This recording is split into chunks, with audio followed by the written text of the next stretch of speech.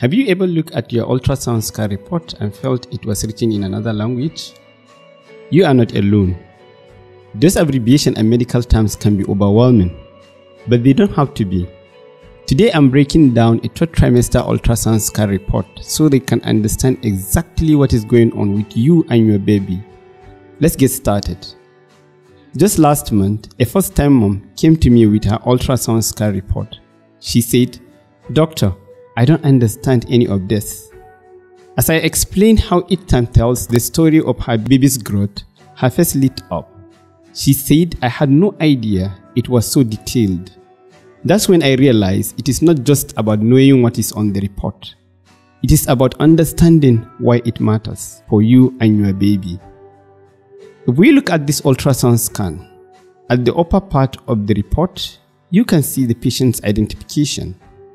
Apart from that, there is a last menstrual period. This is the first day of your last period. It helps calculate how far along you are in your pregnancy.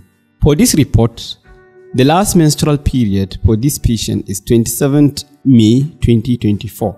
It also shows a singleton fetus, a longitudinal line, cephalic presentation. The singleton means there is one baby within the uterus and the baby is alive. The next thing is the lie of the fetus. In this ultrasound scan, you can see that the lie of the fetus is longitudinal, meaning that the long axis of the baby is in line with the long axis of the maternal spine, which is normal. In some cases, the baby may lie transversely perpendicular to maternal spine, and that's called transverse lie. The next thing is the presentation. In this ultrasound scan report, you can see the presentation is cephalic, meaning the head of the baby is down, which is normal. In some cases, the buttocks will come first and then occupy the lower uterine segment, called bridge presentation, which is not a normal presentation. Another thing that we can see on the ultrasound scan is placental position, which shows where the placenta is attached. In this report, it is anterior, meaning the placenta is attached to the front wall of the uterus, which is totally normal. Other normal site of the placental attachment is the posterior, when the placenta attached behind the back wall of the uterus. In some cases, the placenta can attach to the upper pole of the uterus, which is called the pudendal attachment. Low-lying placenta is when it occupies the lower uterine segment, but that's not normal. Other measurements that you can see in the ultrasound scan include gestational age.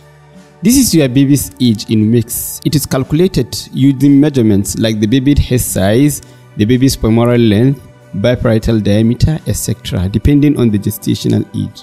The biparietal diameter, which is the BPD, measures the baby's head size from one end to the other. It's used to check the duration of pregnancy, especially in the early second trimester. Another parameter that can be used to measure the duration of pregnancy is the femoral length. This is the length of your baby's thigh, and then it's denoted by this FL. It's another way of checking your baby's growth. The AC means abdominal circumference. This measures your baby's tummy. It helps make sure that your baby is getting enough nutrients and growing healthy. FHR means fetal heart rate. This is your baby's heartbeat. The normal range is between 120 to 160 beats per minute. Here, it is 152 beats per minute, which is normal. AFI means amniotic fluid index. This measures the fluid around your baby. The normal range is between 5 to 25 centimeters, and here it is 12 centimeters. That means it's normal. The EFW stands for estimated fetal weight.